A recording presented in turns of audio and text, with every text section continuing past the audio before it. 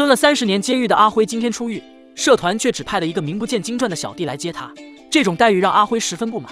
他在帮会没有功劳也有苦劳，一朝获得自由，不求有多大的牌面，至少也不该被如此敷衍。事情还要从30年前说起，社团出了个名叫彪哥的叛徒，他仗着自己钱多人多地盘多，非但不担心社团的报复，还扬言来一个杀一个，来2个杀1双。仁义社的帮众们自然咽不下这口气，用抽生死签的办法选8个人去做掉彪哥。阿辉也很不幸的抽到了1字签，但所有人都不知道的是，当时抽到签子的其实是老大的儿子建珠。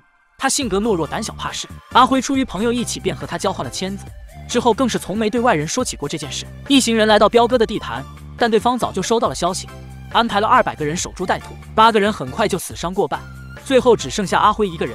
年轻气盛的他拿着一把砍刀大杀四方，最后终于杀到了彪哥面前，并成功将其手刃。阿辉虽然完成了任务，却被一个姓于的警察开枪打中，之后便开启了漫长的牢狱生活。这天，立法会的贤姐到监狱探望阿辉，还为他带来了2周后假释出狱的好消息。贤姐第一次帮阿辉上诉时还只是个社工，这些年为了他的事情硬是做到了立法委员。阿辉将这个消息告诉了一旁的小辉，小辉嗤之以鼻，认为不过是从一个监狱转到另一个监狱。贤姐的神色有些不自然，监狱也从来没有一次可以探视2个人的规矩。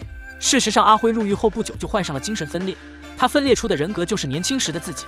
阿辉将小辉当成了唯一的知心朋友，有任何事情都会询问他的意见，但在外人看来，他正对着空气自问自答。这个消息让阿辉害怕，30年的牢狱生活早就将他隔绝在了社会之外。阿辉絮絮叨叨地和小辉讨论着是否要出狱的问题。一个新来的犯人不满地指责阿辉太过聒噪，还骂骂咧咧叫他过来单挑。阿辉的主人格没能阻止年轻气盛的小辉人格，上前和对方扭打在一起。狱友们出面阻止，阿辉的事迹在牢里流传甚广，大家都觉得他够义气，再加上患有精神分裂症，监视的老大也常常嘱咐小弟们要让着阿辉。与此同时，旺角的某间会所里，小姐们个个争奇斗艳，靠出卖身体来换取金钱。从前的胆小怕事的建珠，如今也混得风生水起，正在跟社团里一个叫皮特的混混竞争老大之位。建珠指明要一个叫大凤的小姐来陪侍，大凤是从内地偷渡来的，为了养家糊口，不得不从事皮肉生意。但让他万万没想到的是，妹妹小凤也被人卖到了香港。小凤因为小时候发烧，智力低下，来接她的是个叫家仔的小混混。小凤拿出一张纸条，上面是大凤的联系方式。家仔拨通电话后，将手机递给小凤。小凤告诉姐姐母亲去世了，话没说完，手机就没了电。大凤反复回拨，却始终无人接听。她又气又急，不知该如何是好。建筑那边也已经等得不耐烦，大凤迫于无奈，只能换上笑脸走进包间。就在这时，一群警察突击检查会所，为首的正是当年打中阿辉的于警官。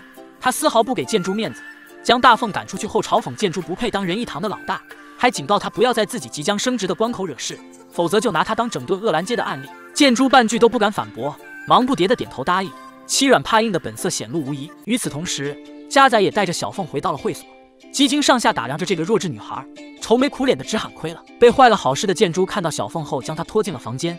家仔有些于心不忍，偷偷将电话打给大凤，还把会所地址和房间号一并告知。妹妹竟然也被卖到了这里。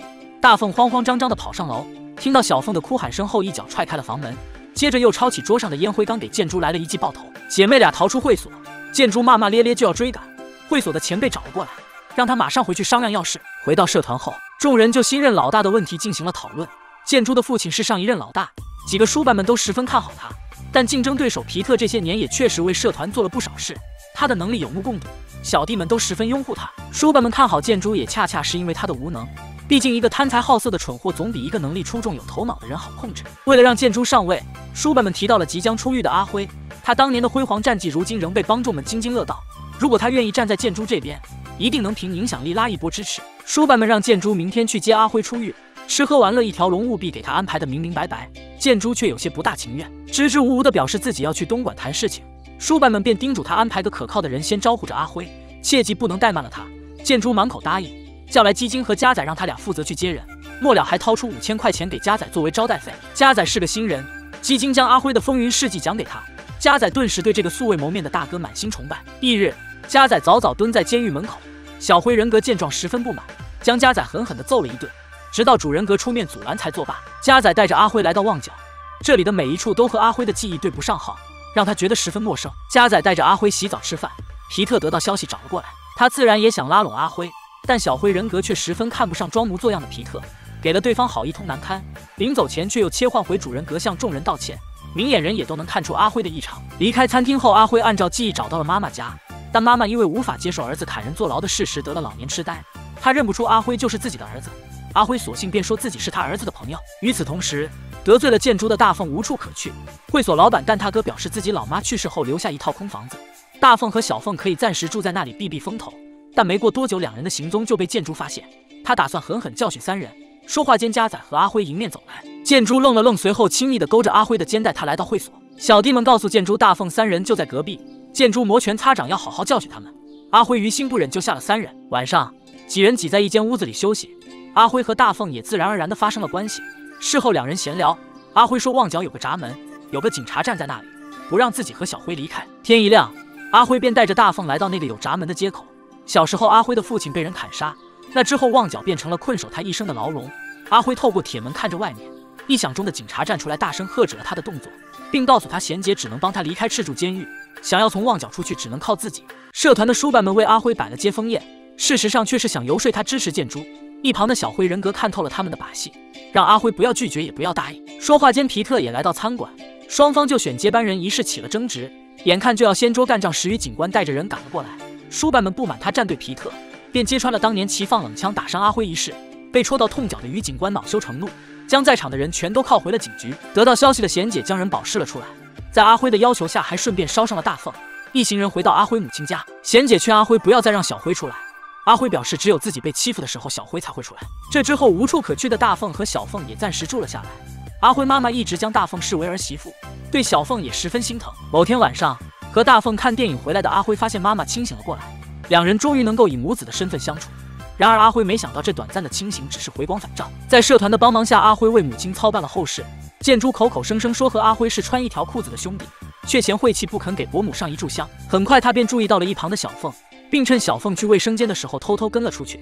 小凤还是没能逃脱建筑的魔爪，看着地上的血迹，怒火中烧的小凤人格站了出来。他追上准备离开的建筑，一顿拳打脚踢。书办们出面阻拦，表示明天一起到琼天喝个茶，到时候一定会给阿辉一个交代。与此同时，皮特和于警官为了降低阿辉在社团的影响力，打算想办法抹黑他。这次的葬礼就是个好机会，只是皮特打算的却是一弹三鸟。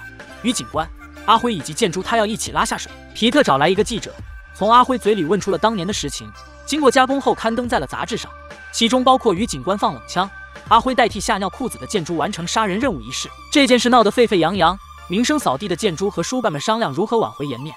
书办们建议将脏水泼回给阿辉，先污蔑他收了皮特的钱，抹黑造谣建筑，之后再带人狠狠收拾阿辉一顿。于警官这边也不好过，自从那件事情过后，他一直标榜自己是英勇的枪王，各大媒体也如此报道，如今却被人揭穿是个大话王，一时间是升职机会也没了，名声也臭了。眼下最腹背受敌的要数阿辉，于警官和建筑都将他视为眼中钉，大凤小凤也被抓走。